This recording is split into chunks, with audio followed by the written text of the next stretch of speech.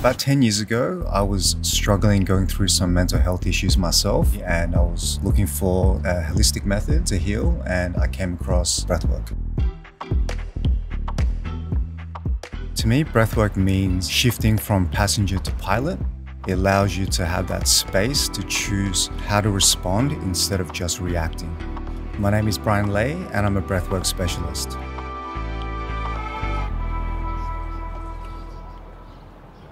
So can I ask, have you ever tried any breathwork methods before? Not yet. Not really. Usually don't pay a lot of attention to breathing.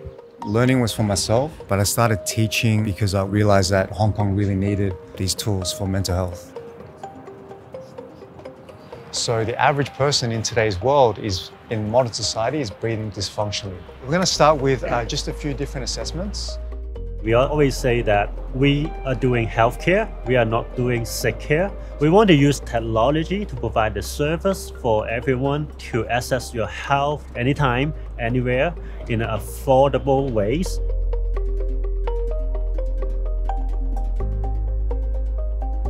My career dream is actually to go to law school, but my father passed away from cancer.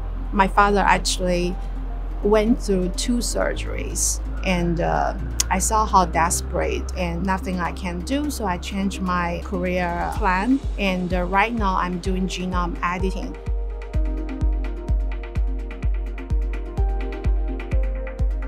So I train as doctor, but the doctor's tools available are limited. So there always need to develop new medicine. So both our vaccine and antibody, both are first in class.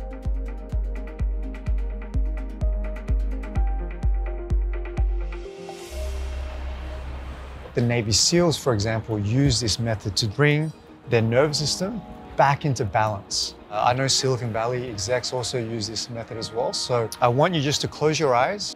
In, 2, 3, 4.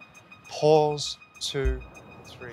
As a CEO, you have to be a firefighter every day. Finding talents, building the organization. I feel like every day I'm being pushed out of the comfort zone. The technology is not replacing doctors or nurses. We are saving the time of the doctors and providing more time to take care of the patient rather than the paper records. We always say in the field it's very hard to make 0 to 1 transition. From that discovery to actually making a drug, there's still a long distance. So I'm willing to help bridging that gap. How do you feel? See if you feel a bit calmer, a bit less tense. So this is how we can visualize and practice lateral expansion of breath. With each breath that you breathe in, this balloon gets a bit bigger.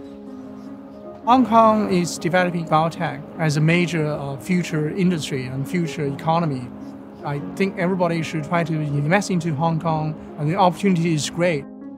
We have already established a US subsidiary, and we are also trying to do a global clinical trials. When people thinking about genome editing, it's like future medicines, but I think it's not tomorrow, it's today. We recently showcased our AntiHub solution, a mental health AI technology service in CES. We believe that the technology of healthcare, starting from Hong Kong, will be a reference for the world. Through the power of breathwork, my hope would be to be able to shift their paradigm in terms of how much agency they could develop over their own state. What we all have in common is that we're trying to optimize the human body through different methods, but it's still the same goal.